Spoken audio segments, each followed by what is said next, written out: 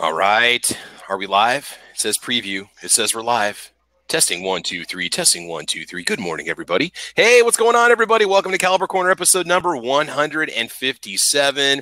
We're angry. We're aggressive. We're all jacked up on caffeine this morning, and we're ready to talk about tiny guns. All right, so today, episode number 157. Today's topic, compact and subcompact pistol general discussion and recommendations. And before we get into that discussion, we're going to go ahead and let the panel introduce themselves. I need to apologize. I've only got about an hour this morning. We got to be done. I've got a little project I'm working on this morning with some family members, so I got to get going. But it doesn't mean we can't deliver some great information to you, talking about this category of firearms, which is very, very popular right now. And interesting enough, when I go to the gun store, there seems to be a decent selection of compact and subcompacts, at least subcompact pistols that are in stock. So maybe people are thinking about going that route instead of the compact route. But before we start that discussion, let's go ahead and let the panel introduce themselves. And we will start with the one, the only, the fantastic Kingpin, everybody. Give it up. Give it up. Kingpin, how's it going this morning, man? Not too shabby. Good morning, everybody. Thanks for having me, Travis. All right, man. Hey, I love the sentimental guns video that you made. That was awesome. It was fun to listen to it, and it's kind of neat to just kind of take a step back and think about the firearms that we've acquired and why. You know, it's kind of cool to kind of just stop and just kind of let those memories come back. So anyway, I appreciate you tagging me in the video. You guys check out Kingpin's channel. That's a great video. And you got anything else in the works right now? You got any ideas for any videos you might be coming up with, or? You know, there's always something coming around, but I wanted to thank you for taking your time to shoot the video. I know that you're busy and stuff like that, so I appreciate you getting it done. Yeah, it's a very short evening for me. By the time I get home and we do dinner, it's like, okay, I've got about 3 hours to figure out what to do with my time. Some of it includes planning for the next day too. So unfortunately, but the free time will come my way. I'm not too worried about it. So, but anyway, man, I appreciate it. It's awesome. You guys check out the Kingpin's channel. Make sure you get over there, like and subscribe. All right. Up next, we got Defense Dad. Defense Dad, what's going on, man? What do you know? Living the dream, man. Living the dream. Every day. Beautiful Nebraska. It's beautiful out there this morning. Did you get outside this morning yet? It's 8 o'clock on a Saturday, and I know. You didn't. All right. I'm just saying, man. I'm just saying. All right. Hey, give us a little tease here. What's coming up on the channel? You got any fun stuff lined up? Yeah. I haven't shot anything lately. Still working on the budget, versus beauty comparison ones, and I got some equipment I'm going to review too. So cool. And I'm going to be doing the sentimental gun since you tagged me on it. Awesome. Yeah, I can't wait to see that, man. That's going to be awesome. And it is a little hard for us working men to actually get out to the range before the sun sets because we're running out of daylight every day. Well, so I work 11 to 7 almost every day, and it's sunsets at 7 here. So, man, you just got to you want a wake up call like 5 when I get up in the morning, and then you can just get yourself ready by 6 and head out to the range for a couple hours. I can arrange that. I got to get the kid out of school by 8. Just let her walk. That's what we did when we were kids. No, I'm just kidding. All right, man. Well, I appreciate you being here this morning. Thanks for getting up, and it's going to be a good show. And I know you're a fan of compact and subcompact pistols. You've got kind of a neat little collection going on, so it'll be fun to get your take on it too. So, all right. Okay, Squib Load in the house. Squib, you got your coffee? Are you fully caffeinated now? I have my Speedway 100% Colombian coffee, and I'm about a quarter through it. I'll tell you what, I brewed up a pot of that. I took one of the little packets up to work, and I brewed one. We had parent-teacher conference night, so from like 4 to 7, we had to make phone calls and emails. The department was completely jacked on caffeine. It was awesome. I brewed up the pot. People were like, is that coffee? So like walking over with the mugs, and then like an hour later, man, it was like magic. That stuff went over really well. It did go over. That's good coffee, dude. Very good coffee. And it's so basic. The best thing about it is it's just such a... Yeah. Oh, no. Go ahead. I'm sorry. It's the lag. Oh, no, I was going to say, I love that stuff, man. Now, what are you going to try? I'm going to try to get some more of the Pacos Highlander grog tomorrow. If they're out of stock, I'm going to try again next week. No guarantees, but if you want me to send you another bag of it, just let me know. No, if I get it. I got to get the Arbuckles. I'll be good for now. You go ahead and enjoy that. Is that seasonal with those guys? No, but I think it's their most popular one, and they sell it in half-pound bags. So even though they've got multiple locations, they only sell the Highlander at the old location where they've got the biggest gift shop. So that just makes it more difficult to get. It's just it's popular. They just run out of it. Yeah, yeah. And it's a good coffee, man. I mean, you basically don't even need any creamer for it, which is the best part about it. You don't have to add any flavor to it. It's just perfect as is when you brew it. So it's good stuff, man. Sweet. All right. Okay, moving on. Single shot. What's going on, man? How's it going? Oh, not too bad. Not too bad. Sitting here stuffing my face. Getting, that's all right. Getting ready to start the day, and pretty foggy out here in Oklahoma there this morning. Oh, yeah. Hey, would you be able to adjust your mic a little bit for a bit more volume? Can you boost that a smidge? Yeah, sure. There you go. Cool. You're good. Yeah. So yeah, when you get in that kind of Great Plains area, man, those mornings you get a lot of mist and a lot of fog coming off the fields. It's real flat, river valley crap going on. So, whereabouts are you? By Tulsa, Oklahoma City, Western Oklahoma? About an hour east of Tulsa right now. Oh, cool. Okay, sweet. You're just about directly south of me at this point. So, one of these times I'm going to get out that way. Oh, heck yeah. Definitely gonna have some road trips coming. When I get a day off, we'll actually, gonna make this stuff work. This summer is gonna be great too. So, that's awesome. All right, so let's just see who's out there on the panel. Real quick reminder: today's episode is brought to you courtesy of SS Pond in Lexington, Nebraska. When you go out to central Nebraska, just off Interstate 80. It's really the only paved 2-lane road that runs through, Nebraska for the most part. You can stop in there, say hello to Stan, check out the firearms, take the exit for Lexington, Nebraska. Stop in, say hello to Stan, and SS Pond will take care of your firearms needs. Man, we got a lot of people. You guys are chatty out this morning. I think everybody got up this morning. They're watching their cartoons. They're having their breakfast cereal. They're drinking their coffee. So we got poor conservative, gun-loving grandpa Drucifer out there. Mad Sexy's out there. G23 in the house. I'm over there, apparently. Let's see here. Kingpin's over there, and over here, Fluffy 10mm Jeep Guy, Sam of Anarchy's Zinger, John Lowell's out there, too, this morning. Ozzy Orsborn in the house, Sam of Anarchy, Scott P79. Man, William Trader's out there, too, this morning. The Black Bear Forge, good morning. So I'm going to put a little link over here on the YouTube chat for you guys. This is a great article. So we don't argue size for the next hour. I just kind of have an article that more or less puts out the specifications for what is it that classifies a firearm as being compact versus subcompact versus large frame. And as you know, in this discussion on these pistols, there's a lot of in-betweens that are out there. You have a lot of guns that have like a full-size frame with a compact slide, or they have a full-size slide with a compact frame, whatever. You get all kinds of different variations on it. But, the compact, again, there's a lot of these models that are in stock when you go to the gun store. It seems like the full-size models are the ones that tend to sell out a lot, but I see a lot of compacts and subcompacts out there. So just real quick, let's just get the specs out there. What's considered a compact handgun and what's considered a subcompact? There's just two simple ways you can look at it. So when you're talking compact, we're talking about a barrel length between 3.5 and 4.5 inches, slightly smaller than a full-size barrel. Generally, the pistol grip on a compact will fit the user's hand without a magazine. Not always, but generally. Contrary to full-size pistols, less of the grip is exposed below the fist. And then for your subcompact models, subcompact pistols have significantly smaller frames, barrels, and grips when compared to a full-size pistol. Generally, any barrel between 3 and 3.5 inches classifies the pistol as a subcompact. Additionally, the grip on a subcompact is insufficient when holding the gun without a magazine. And again, depends on the model, depends on the pistol. There's always exceptions.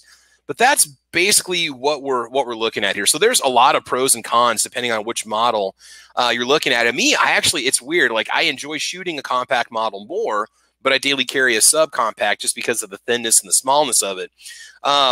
So real quick, let's kind of get into it. Do you guys just have any favorite compacts and subcompacts that maybe you recommend that you shot? I mean, for me, Smith & Wesson Shield's been solid. Any of the Taurus G series, the G2C, G3C.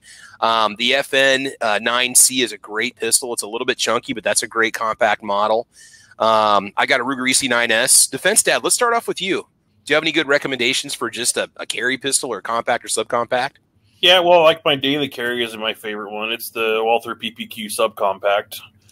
I like that because it comes with, I carry it with the 10-rounder with the pinky extension, but I carry the 15-rounder as my backup magazine.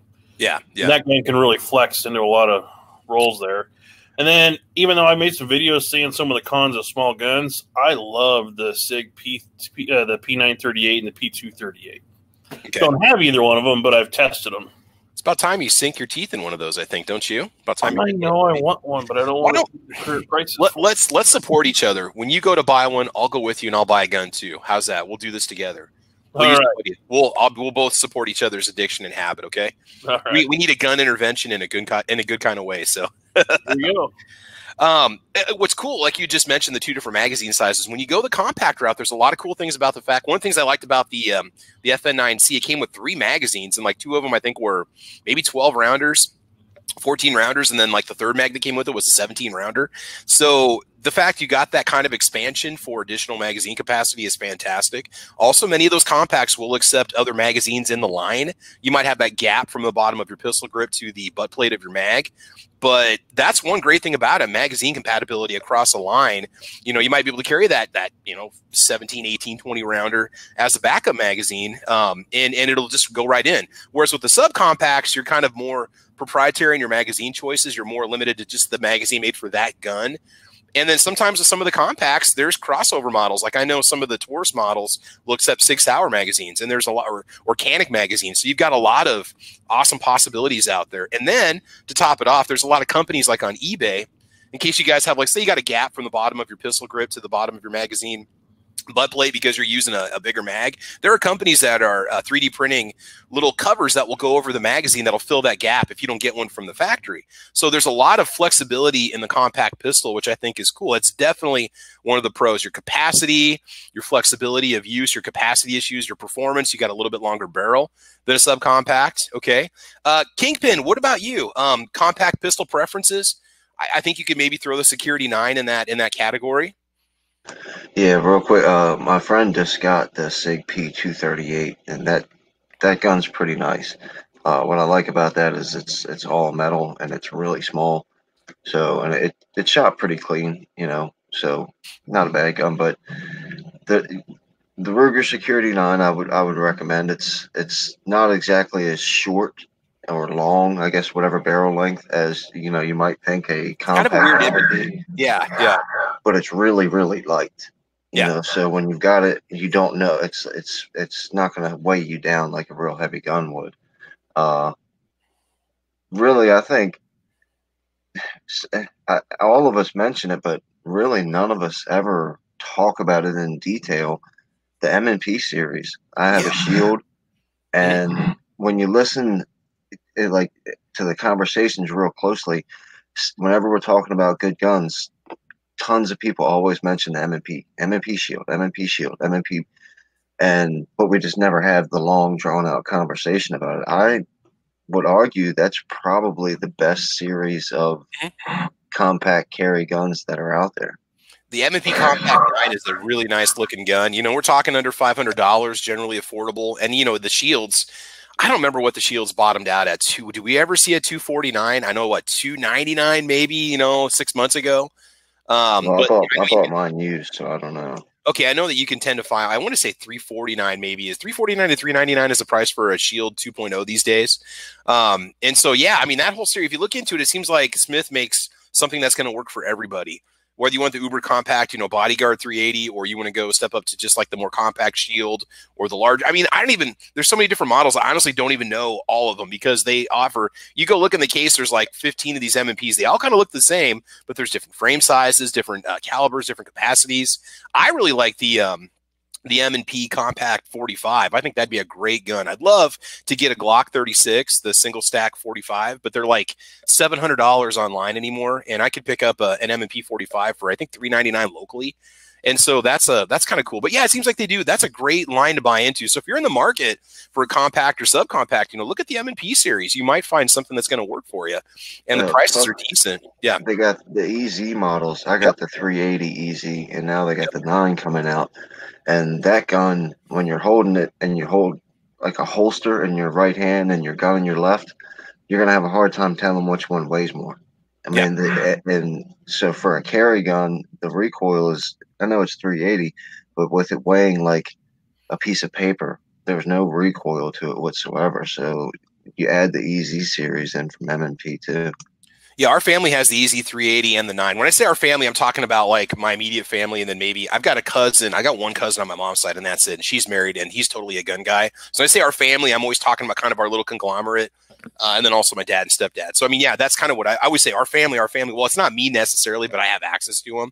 But yeah, those are great guns. In fact, last night at the sporting goods store, there was one of the gun dealers in the store was selling a EZ380 to an old gal, elderly lady, probably in her 70s, I'm guessing. And they were talking about the pros and cons of it. They were talking about the ease of use on the slide, and you know, and she was kind of deciding if she wanted to go with a 380 or a 9. She educated herself on guns a little bit. I was listening to the discussion when I was with my friend last night, helping her pick out her first gun. And yeah, I mean, that's a great series too. I mean, I'm not just gonna be a fanboy for it, but to me, it's a quality series. I think it's money well spent. So it's a good suggestion, Kingpin. Squibby, what about you? I mean, if you were going to go, you and I had this discussion before we started, what subcompact or compact guns maybe that surprised you a little bit, or that you found okay to shoot, or any experience you have at all? So I'm not really a compact or subcompact guy, but the best compact gun I've ever shot is your PT-111.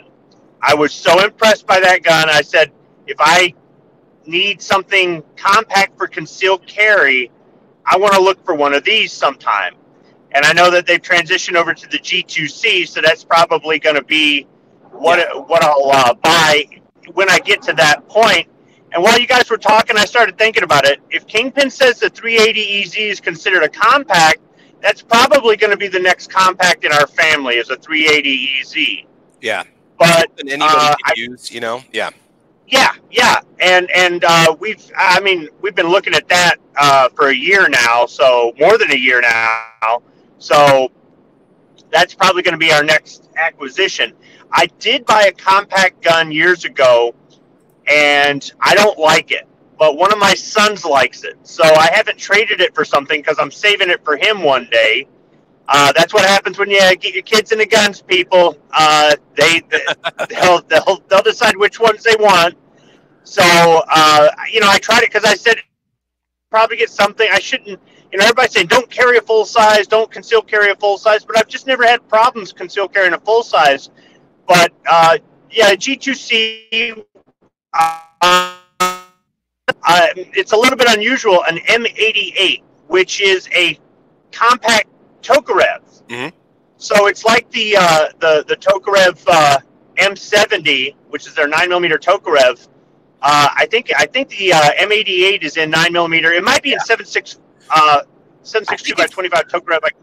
One of the two, and you know, if anybody says, "Oh, I would never do a Tokarev as a," I would never recommend it as a beginner gun necessarily. Although there's nothing wrong with it, but you can get, I think maybe Spear or PPU, or maybe Cellular and below. They make a defensive grade, I believe, hollow point or polymer tipped 7.62 by 25 round for just for that purpose. So you can get not have to worry about the whole over penetration issue. You can get a defense grade round in 7.62 by 25. You know.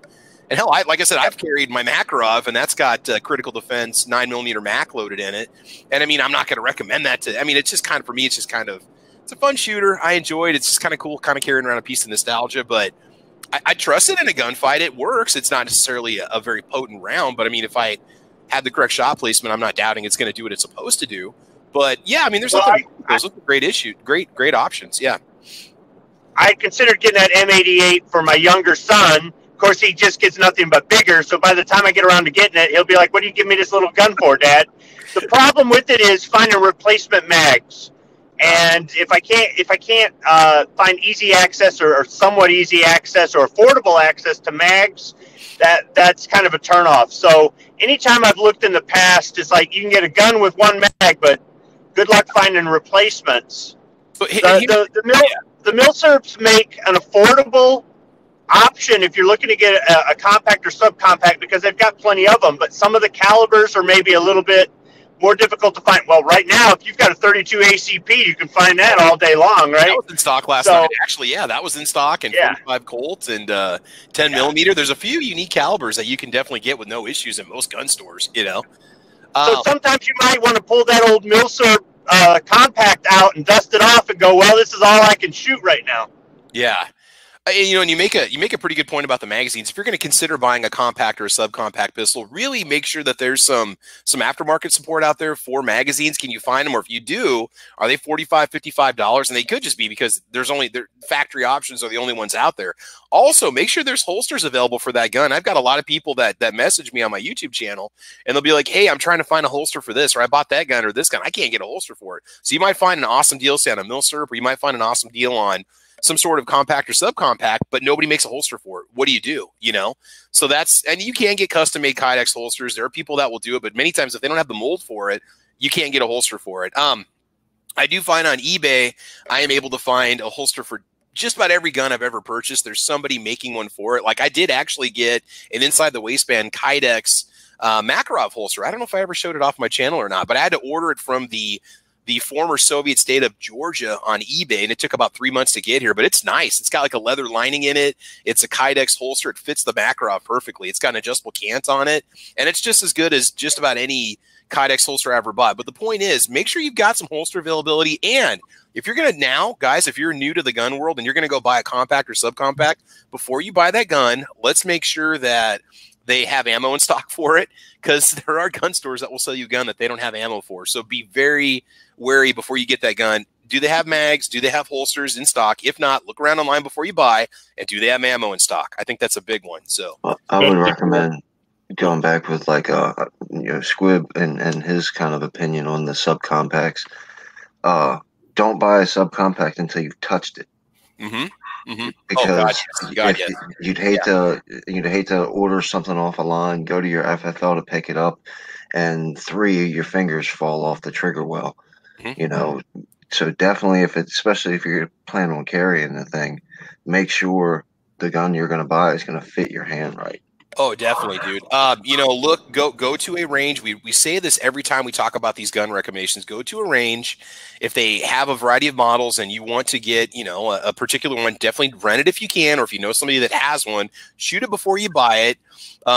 Once you get seasoned to firearms and you're a lot more in the know about them, you'll know. Many times you'll know if a gun's going to work for you or not when you handle it in the store. But, you know, you might not know about the recoil impulse. Is it going to be comfortable? Is it going to be uncomfortable? Defense Dad, go ahead, buddy. Well, I was just going to echo on the holster part of it. And I know I'm in the minority, but if anybody else there is left-handed, boy, you got to look at that, because you can find all sorts of holsters for all guns for right hands. But when I go to look at a gun I like, sometimes I can maybe only find 2 or 3 options, and I don't like either one of them. Yeah, try the big producers for the holsters first, and if not, you might be surprised if you go hunt around on Facebook a little bit or ask around locally. You can generally find a place that will custom make one for you. Might cost you a little bit more, but It doesn't take them much more in their shop to make it a lefty model. They just don't advertise them as much, but there are places that will custom make them for you. There's also a lot of small shops on Etsy and eBay that do custom holsters, and if you email them or text them and say, hey, I'd like, you know, a lefty for this, can we just go ahead and work out a deal? You know, you just PayPal them and then they send it to you. You can make it work for you. But again, like you said, the lefties is a whole nother dimension that we haven't even covered. I mean, luckily for more prominent models like 1911s and say Glocks and things like that, you can usually get a decent selection of lefty holsters in a variety of styles, inside the waistband, outside the waistband, leather, Kydex, and so on. But yeah, that's a whole nother ball game too if you're a lefty. Yep. All right, and then also single shot. What would you have to say about the compact versus subcompact? Do you have any recommendations or anything that works well for you? Well, I really haven't done a whole lot with the subs, but I've handled a few of the compacts. Those seem to work pretty well. I like the semi-auto, like the Colt Commander 45. I really don't own too many of the subcompacts at all. I got one that I like to toy with a little bit. Single shot, can I get you to boost your mic up just a little bit? It's really hard to hear you, bud. Okay, sorry about that, man. Yeah. There we go. Yeah, I got to get up close to this mic. There we go. That's better. Made for background noise to silence it, but no, I got one that I like to play with once in a while. That's North American Firearms, that 5-shot little revolver. Oh yeah, we got the whole revolver game to talk about too. That's a whole nother whole other animal we can tackle too. So yeah. Oh, yeah. Somebody that's looking for something like that at SP 101, I would highly recommend. Oh yeah, the Ruger SP 101. Yep. Okay. Yep. You know, one of the issues you kind of run into with the compact revolvers or subcompact revolvers, if we can even go that route, is, you know, many of them have the concealed hammer, or they've got that smooth back on it, so you're stuck with the double action trigger pull. And, you know, you may need to practice with that a little bit more to be accurate with it or to really get used to that trigger, especially if you need to do some rapid shots on target. You might be throwing lead all over the place. So, I mean, it's cool. Because, and the thing is, you know, a lot of those compact revolvers, they come in at very fair price points. You can get some great revolvers, you know, under $450, $400. And I mean, some of them are even under $300, depending on the brand you go with. But, you know, you might be kind of limiting yourself with the form factor of it with manual of arms. So, and also from the YouTube side here real quick, this is a good one to talk about. We didn't mention this. Another good reason to test that gun before you buy it, slide bite. Slide bite could happen. That's one of the problems that guys have with tiny pistols. You have to hold it just right. Like I've got a Jimenez JA-22, and if you don't hold that thing just right, some part of your hand is bound to touch the slide to cause a malfunction. So you really have to like, I mean, it's not, you know, you don't want to like use this thing in combat. Even at the range, I'm like, okay, fingers out of the way. Back of the palm is clear, and I can actually shoot the JA-22 and it'll run. But like if my thumb rides on the slide, and again, slide bite, again, that can be an issue, which is another reason why you want to consider testing some of these before you take them home. I mean, I think that's huge. I get slide bite with my P64, and I don't shoot thumbs forward. A lot of times I'll handle that thing one-handed. It's just the size of the gun and the size of my hand just don't agree. Well, on my Makarov, I put that Fab Defense aftermarket pistol grip on it, and that's been fantastic. That adds a whole beaver tail to it, so that took care of any sting issues I was dealing with when I'd shoot it, and the potential for slide bite is gone. I wish I could show these off on camera to you guys, because yeah, I mean it adds a whole beaver tail to it. So you know you got some aftermarket grip options, but many times you don't have that. If it's a one-piece molded, you know, plastic frame, you're kind of stuck with whatever you get. Another thing too people don't consider is the trigger pull weight. Take a gun like the Sky series. They've got a very heavy trigger pull, full double action trigger pull. You know, we're talking like 10 pounds, you know, at a minimum.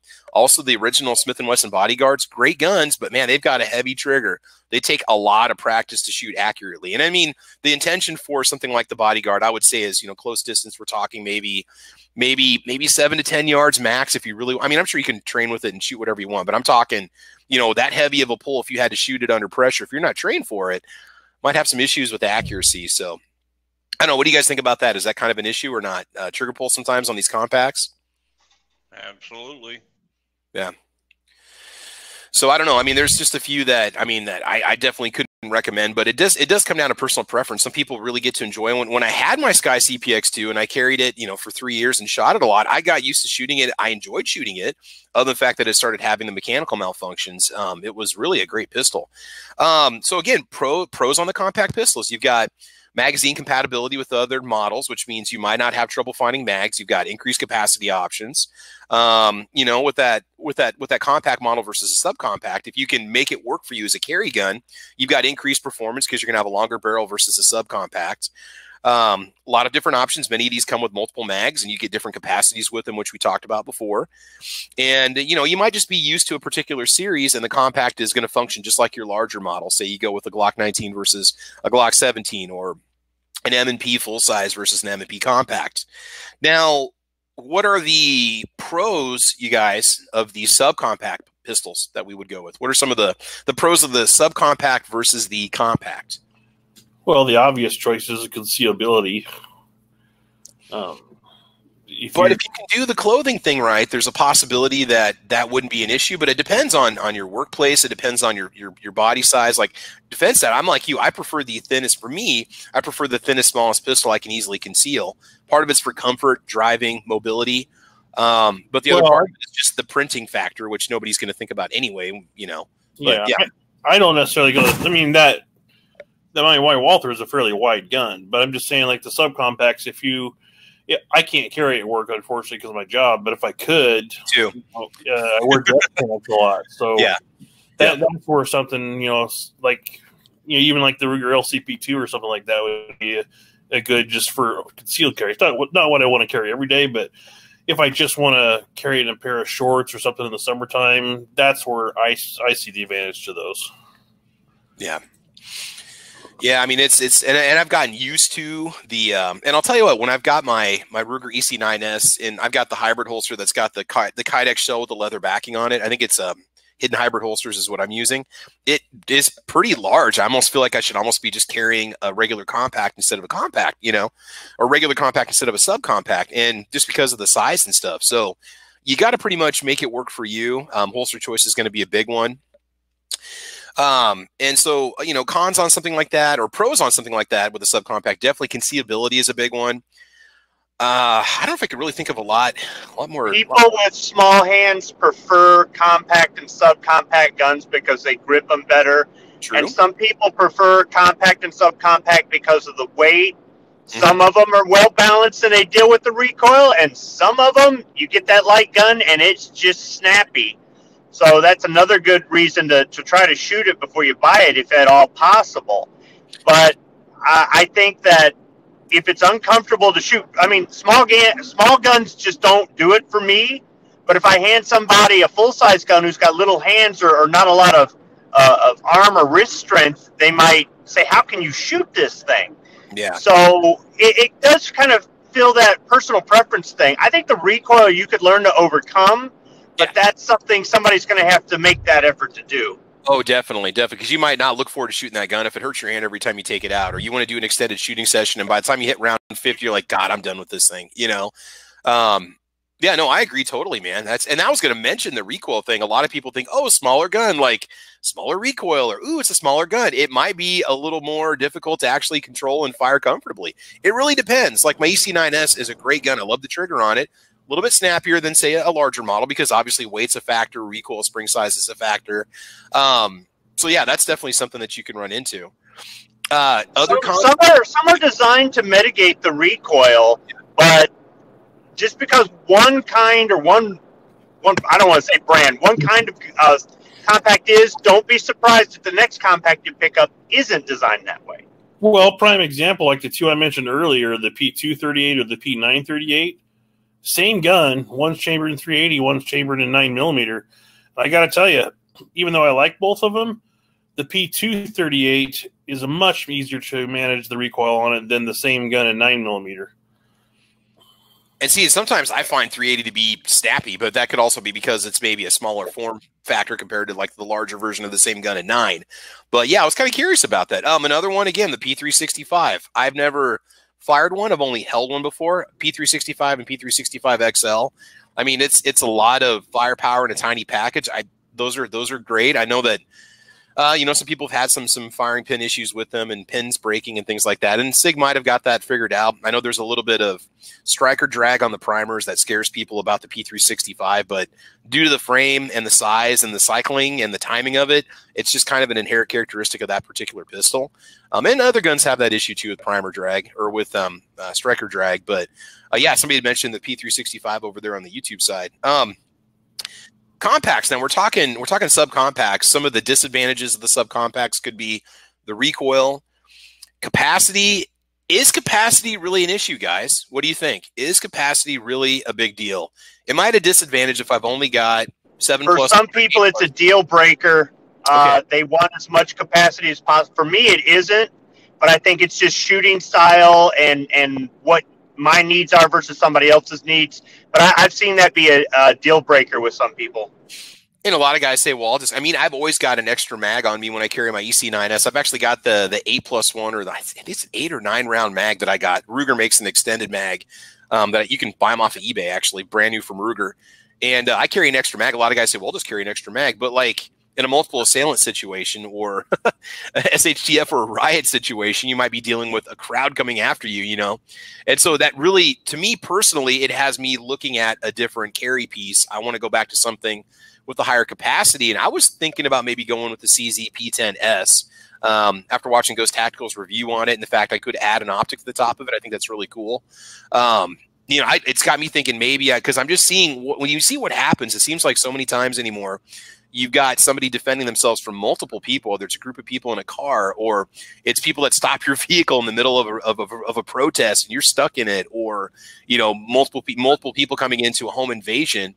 I almost feel like the 7+1 or 8+1 that I'm packing is not adequate. And you could say, well, it's all about shot placement. But when you watch a lot of gunfight videos, these people are taking pot shots and hiding behind a car, or they're shooting around a corner, or they're shooting over a counter. I mean, it's not like you're going to have time to sit there and prop yourself and get properly positioned when you're in a gunfight. So part of me really has me thinking that maybe capacity is going to be something that's going to influence my next compact pistol purchase. Well, now the capacity thing. Oh, sorry. As far as, and this is my statement. Nobody else is liable for my statement here, because this, surprise, surprise, might be a little controversial. The capacity that, if you're talking about the crowds rushing up to your car, the capacity you should be worried about is your fuel tank. Run those people over. Don't stop and negotiate with them. Don't stop and put your fist up and say, I like Black Lives Matter too. If you feel like you're in danger and you've got a gun and a full gas tank, use that full gas tank. Don't worry about your gun. Face the lawyers later. Face the lawyers later. And I don't want to deviate from the topic, but I do have a question, Kingpin, since that's a good point that you're making. I would do the same thing, because I see what people do when they rush a car. Case in point, and it was bad for the driver in this situation. The guy in the white Prius in California was just trying to make a turn to go down the street to go home. They rolled up on his car. They're taking skateboards, bashing his glass, and they're trying to pull him out of the vehicle. He just goes, and then he gets pulled over like 5 miles down the road and gets arrested. And he was trying to get through a crowd of people that, in my opinion, wanted to kill him. And so I don't understand. Now, that's California, okay? I don't understand that. But, man, you got a good point. I would rather take a chance and go and at least live another day than be torn to pieces by an angry mob that wants to kill you for something you had nothing to do. I would rather be judged by 12 than carried by 6. Well, I'll go ahead and clarify that, because I understand that statement, but the reality of that statement is you're going to face a lot less charges if you hit somebody with your car. Now, if you're doing 90 miles an hour through a crowd, you're probably going to get. But I'm talking about when you're at a stop sign and a crowd rushes up and you maybe break one person's leg, or give somebody a concussion or something like that. The charges you're going to face for that are going to be minimal compared to if you have to start shooting somebody. No, I agree totally, dude. I agree totally. And just seeing how this stuff happens, you see these shocking videos where somebody just comes around a corner and they accidentally, well, not accidentally, they got the right to be on the road. There's just a crowd right there and they're like, get them. Or they recognize the racial profile of that person in the vehicle. Hey, let's go get him. He's not one of us, right? And these things happen. I mean, and so anyway, yeah, not to get away from the compact and subcompact, but you got a very good point about that. And also another thing too, if you're looking at getting your first compact or subcompact, and we should just get this out there, really consider going with some concealed carry insurance. And I don't want to make this a discussion about that, but maybe look into getting some sort of liability insurance if you're going to actively carry. I can say, thanks to Defense Dad, I finally got my crap together, got my poop in a group, and purchased my first package deal with a concealed carry insurance company. And I just, I decided it was time to do it. It was, for a liability standpoint. I'm in an area that's much more population dense. Maybe there's a higher chance of something happening to me. So I thought maybe it's just time to get smart and get it. What would you say to this, Travis? Yeah. This is totally hypothetical, so it's just opinion only. We're talking about capacity. So we know that your bigger gun's going to have 17+1, 20 round, all that kind of stuff. Your smaller guns are going to be 8, 9, extensions up to 10 rounds probably. What about carrying more than one firearm? Since it's small, since it's light, have more than one firearm. I have actually done that before in certain situations. I think it's totally possible. It's kind of funny was that Clint Smith from Thunder Ranch says that your backup gun should be bigger than your primary carry. And I don't disagree with that. I think that's kind of a cool philosophy.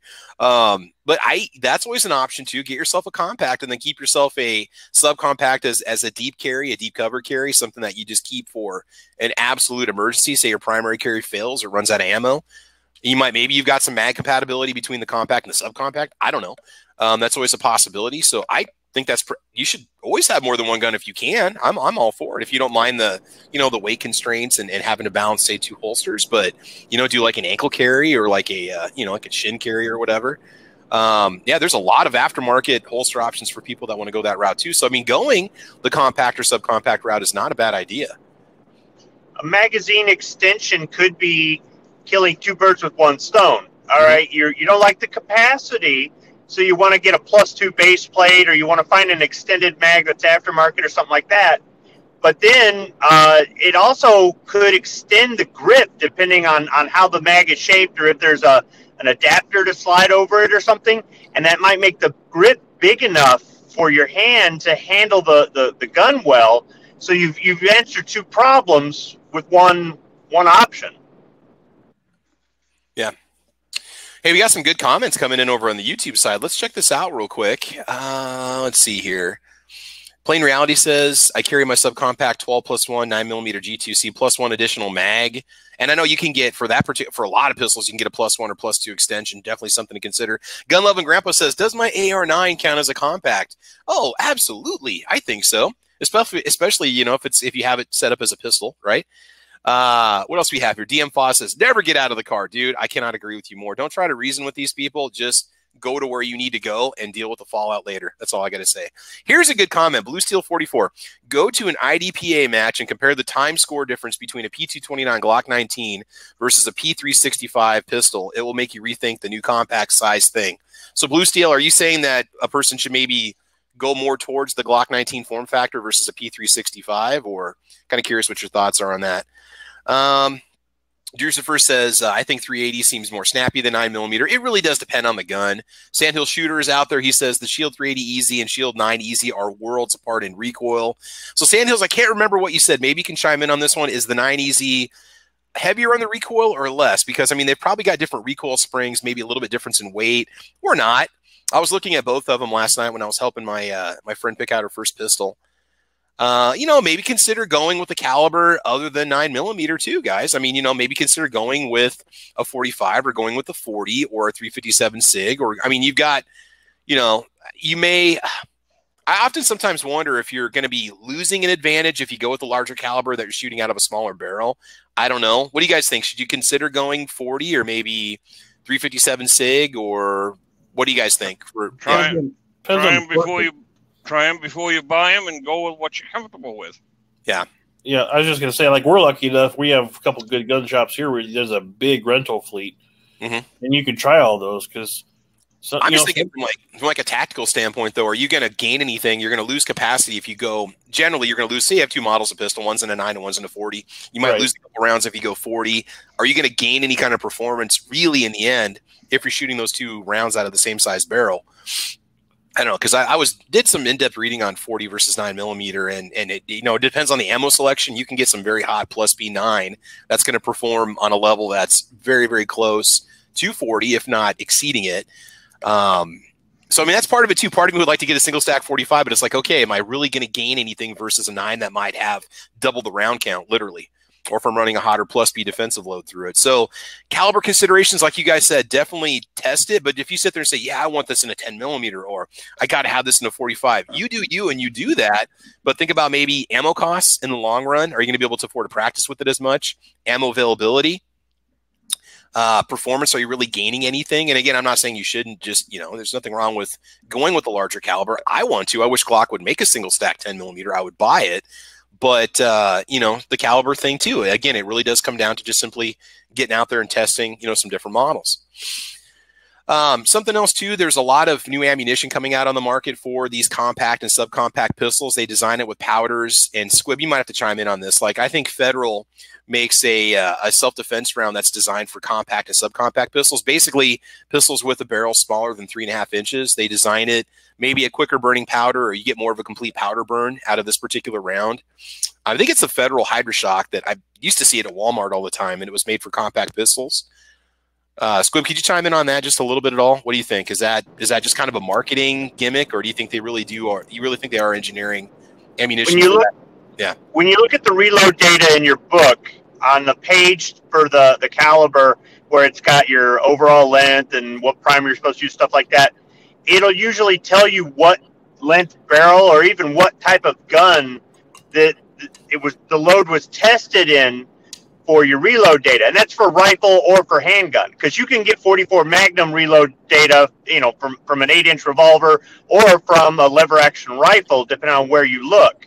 Okay. I haven't looked too much into compact load data, but I'm sure it is out there where, you know, somebody shot it out of a 3-inch barrel on a revolver or something like that. You just have to, it's in like the heading at the beginning of your data for reloading. As far as them marketing something specific for compact or subcompact, I haven't actually looked for that, but I have seen some of the low recoil options. So if you've got a small gun that's snappy and they offer a low recoil load, you know, buy a box, run it through. As long as it cycles the gun, if it's more comfortable, that might be the way to go. Because for reloaders, we would just load it down to, you know, like what Dirty Harry said, you know, 44 special light load. All right. So he loads it down so that he can shoot at the range all day with it without wearing out his wrists. But then when he's carrying, you know, he's probably got magnums in that thing. But the same thing could be for your carry gun. You could get a low recoil commercial round for it, or if you reload, just reload it with a lighter charge so that you can take it to the range all day. But, you know, what you carry with, that's going to be a full power round and you know, deal with it later. True. Yeah, that's a good idea. So yeah, you might start to see a few more different types of ammo out there. There's a good comment that came out over on the YouTube side here. 357 SIG was engineered to run through a shorter barrel, and I mean, I'd love to have, you know, a compact 357 SIG. That's just, to me, that's one of my favorite rounds. 357 Magnum and 357 SIG, I've always said on the channel, those are two of my favorites. They're just a laser beam, very powerful rounds. But then some guys argue and say, well, 40 can do what 357 SIG does, and it's cheaper. And we could go in circles all day on this, and it never ends. I will say this: if you're a little bit in the know about firearms, maybe look into the ballistics information on the ammunition that you're buying. Now, you got to watch out, because when they test that ammo, many times it's going to be out of a barrel length that you're probably not going to be carrying, or that you even shoot on a regular basis. But you can kind of get a nice kind of head-to-head comparison. I know Hornady makes a great ballistics, just little spreadsheet you can look at that has, you know, the caliber, the feet per second, the energy at the muzzle, and then they do like a 5-yard, 10-yard, 20-yard, 25-yard rating on the specifications for the ammo, so you can see how much energy it's producing. And that's when you can really start to see the differences between the plus P and one caliber versus another caliber. You're like, wow, at 20 yards, that larger caliber ammo, you know, it puts out the same amount or less muzzle energy than my 9 does or my 380 does at that distance. So, like, you know, it's kind of interesting to investigate the ammunition a little bit too. It's not really much of a science. You just look at the numbers and see which one's bigger and go with that, right? Defense Dad, go ahead. Well, so I was just saying, I could be wrong, but SIG has that P365 line of ammo too, and I believe that was developed for those guns. I have some of that. Okay. Does it say it's good for any compact pistol, or are they obviously going to say just use this ammo in our gun? You know. Well, if I remember correctly, it came out around the same time as that gun they developed for it. But common sense would say it's developed for a smaller gun like that. That's still available? I mean, obviously we have no idea now, because I just got a couple boxes the other day.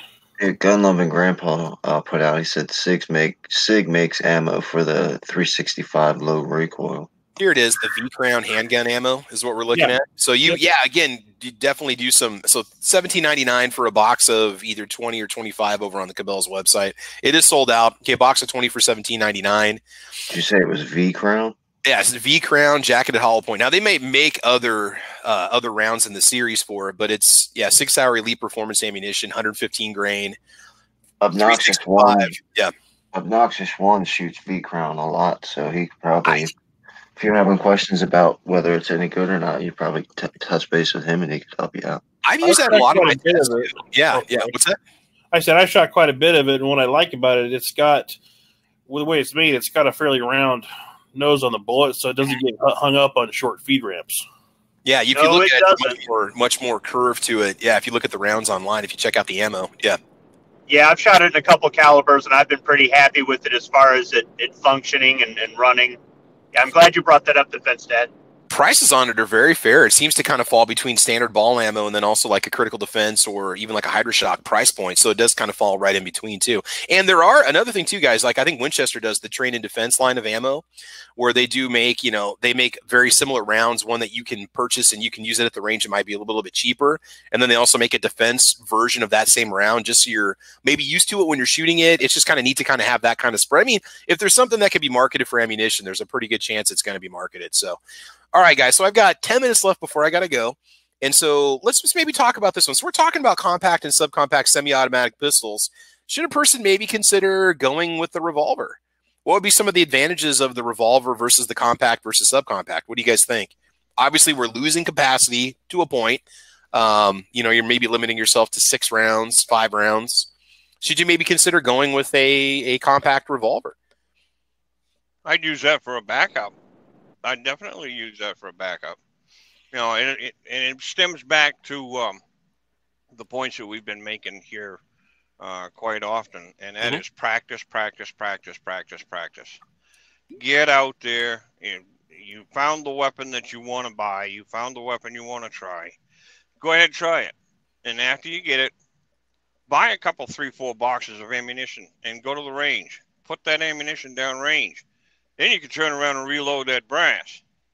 So you've got that option of having, 6 rounds. Well, in 6 rounds, I could probably take down 4 people. And that's under stress. So, but I'm just speaking for myself because I've been in combat situations. I've been in combat competition scenarios with the national pistol team. You know, I've got some experience as far as that goes. So it all boils down to, number 1, size and fit. Number 2, caliber. Number 3, being accurate with that weapon. Practice. Again, practice. Know that gun. You know what it's going to do, and you know where those shots are going to go. And you've practiced it at multiple distances. You are proficient with that firearm, and then keep up on the practice with it. I mean, that I would say definitely for me, more for the revolver than anything else. I don't shoot revolvers very well. If you ever watch my range videos, I'm okay, mediocre at best, especially with the double action trigger pull. It takes a lot of practice to really get that. If you're not going to stage the trigger, you're just going to pull straight through, rapid fire. In my opinion, the revolvers are a little more difficult to be accurate with when you're talking like a shorter barrel, smaller grip. So, but I mean, it is an option. I mean, there's nothing wrong with that. Ruger's got a great line, Smith & Wesson, obviously. Heck, I mean, Taurus even makes the Poly Protector, which is a sub $300, 357, 38 special plus P rated revolver that works great. I mean, it's got a very short barrel on it, but it's easy to conceal and it's fairly comfortable to shoot, surprisingly. So maybe consider going the revolver route. Like I said before, but then you kind of run into an issue with a concealed handle model, or concealed hammer model, which might be a little bit tougher for you to shoot because you can't go single action with it. It's going to be stuck in a double action full pull. But again, if you got a double action, it's best to try to practice double action with it. I'll give you a little giggle. My brother-in-law and I got into a yakking contest about the accuracy of the 45 ACP. And I just come back from a match, so I was pretty well tuned in. I had a state-issued rack grade 45 1911. And he says, you can't hit the broadside of the barn with that thing. I says, really? I say, let's say you take your hat, put it on the bank down at 100 yards. We'll see just how far this thing can be accurate. Now, rack grade means very little modification, fixed sights, the whole 9 yards. But I knew what that pistol would do. He put his hat down there. Well, we went back to the bench. I drew and fired. He says, you missed it. I says, I think you better go down there and look at it. And he picked his hat up. He had a nice 45 caliber bullet hole at the top of that cap. So he didn't say, you know, that's not going to hit anything at the broadside of a barn ever again to me. Yeah. Well, I wouldn't challenge you anyway. If you're a competitive shooter, I don't know why he even went there. I mean, these in-laws. Oh, he was being a smart aleck. Oh yeah. And I've seen YouTube videos from YouTubers I've been following for a long time that will go out to 100 yards and they'll hit, you know, a 6-inch plate at 100 yards with the handgun. I mean, it is, if you know the gun and you practice with it well, you can say that'll never happen. No, if you know the gun, you know what it can do, especially if you practice with it. It's possible. So now we're not saying shoot that subcompact out to 100 yards because, you know, that's maybe not a record. I'd like to see you try that with my Jimenez JA-22. That's what I'd like to see. Give me some time with it. I could probably pull wouldn't be surprised. Down. I know you make pennies off that thing, right? Yeah. Get the Altor from Snob. What's that? Get the Altor from Snob. Yeah, get the Altor, the single shot Freedom gun. Well, I got a question. What about malfunctions? Because if you think about it, if you're at the range, and even whether it's double action or single action, when you pull the trigger on a revolver and the round doesn't go off, you can just pull right through again. With a basic semi-automatic, you got to manipulate the slide, drop the magazine, different stuff like that. How do you feel about, you know, the malfunction edge of the revolver for a carry gun versus the semi-auto? I mean, well, you just pull the trigger a second time and you have another round ready to go if it doesn't go bang the first time. But no, like if the timing is off or there's something mechanical about it that fails, you're kind of stuck there. You know, there's the pot. I mean, I would think the revolver would function, but a revolver is a tool just like anything, and it could possibly fail. I mean, that is a possibility too. Yeah. I will say this though, just malfunctions in general, the more you practice with it, you know, maybe load some dummy rounds in it or load some spent casings in it so you can practice clearing. With me, and I don't want to brag, but I've just noticed it's just become and maybe it's not the safest thing in the world because you should maybe wait a few seconds if the round doesn't go off. But for me at the range, if the gun doesn't go bang, I just instinctually, you know, just rack the slide, you know, tack wrap. No, if it, I know how to clear it quickly because I've practiced enough with it. You can get used to it eventually. So, but yeah, no, I do agree with the malfunction thing. You know, there's always that possibility something could happen, and you know, you could have your semi-auto could fail too. There's a lot of things that could go wrong with it. Yeah, I was kind of just talking about just the basic. There's a failure with the round, like nothing broke on the gun. It just the primer struck, the round didn't go off. Or like in a semi-auto, you got a failure to feed or a failure to eject, or the round just didn't go off. The problem with the revolver is, you know, say that's like your last one and it doesn't go off and you need to empty. I mean, you need to practice reloads and stuff like that too. I mean, that is always a possibility, but the good thing with the revolver is you can just pull the trigger again. On some guns, you would have to recharge the weapon in order for the trigger to work unless it's got a second strike capability, like say the Taurus G2C or the G3C, you know, it'll automatically have that second strike on it. But yeah, no, I agree. I agree completely. So that's always a possibility of something that can happen, which is another reason why you should carry two guns in case your primary weapon should fail. Because I've had guns not go bang for me, and that's not a good feeling when you're at the range. It's like, what if this was a life or death situation and it didn't fire, or I got the first shot off and now it jammed, or I had a failure to eject, right? And I think a lot of that really just does come down to practice and training with the weapon. Maybe load some dummy rounds in it the next time you go to the range so that you can practice, you know, or have a friend, if a friend's with you, have him load the mag or her load the mag for you and put some dummy rounds in there so you don't know when it's going to fail, especially if you're running some kind of drills or anything. You have to learn how to clear it. So, yeah, no, I agree completely, man. Real quick, I just want to check out some of the YouTube comments before we call it here. There was a video, let's see, Defense Dad, you had mentioned that there's a video out there on YouTube, Beyond Seclusion. Another Nebraskan out there hits a target at 200 yards with the Ruger American competition. Yeah, that American competition model is very sweet. What's that? One-handed, by the way. Oh my God! What's he shooting at? Like a 6-inch gong or what? What? I don't know. He's not too far from here, and he's got a nice channel, but he shoots off his back deck on where he lives. It's just he has. Everybody does that in Nebraska. If you're outside of city limits, well, he's got metal targets set up at 50, 100, 200, but he puts out some good stuff. But yeah, I just watched it the other day. I was like, man, that's a nice shot at 200 yards one-handed. Must have a decent acreage to be able to take shots like that too. That or he's got permission from the farmer next lot over to shoot into his field. So, yeah. Let's see comments. What do we got here? Gun Loving Grandpa says, I get my wife to load my mags and put snap caps in it so I don't know when they're going to fail. Philo says, I think revolvers work really, really well at hands-on distance. The best 3-carry guns, in my opinion, for a new shooter, the M&P Easy, Glock 43X, or SIG 365. And again, it does really come down to personal preference, but that's always a great one. Great suggestions there, Nebraska Gun Freak. Ooh, let's see here. Poor Conservative says, if you can shoot, revolvers work. If you suck, absolutely not, right? If you're considering a revolver, consider double action only pocket carry, okay? Advantage of revolvers is that they're very cool.